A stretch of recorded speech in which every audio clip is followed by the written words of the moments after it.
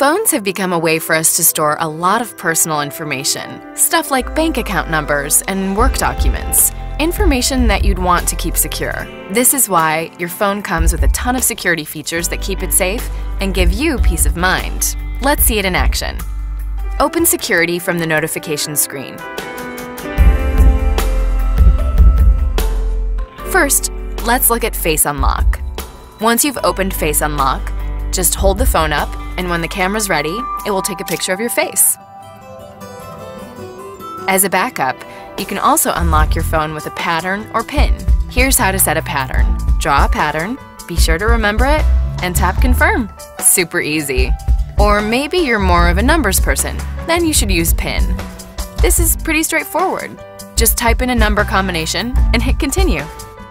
The last security feature is a simple password. Enter any combination of letters and numbers, at least 4 characters long, something you'll know and remember, like a pet's name and your birthday. Then hit Continue. There you go. All set. Consider your phone secure.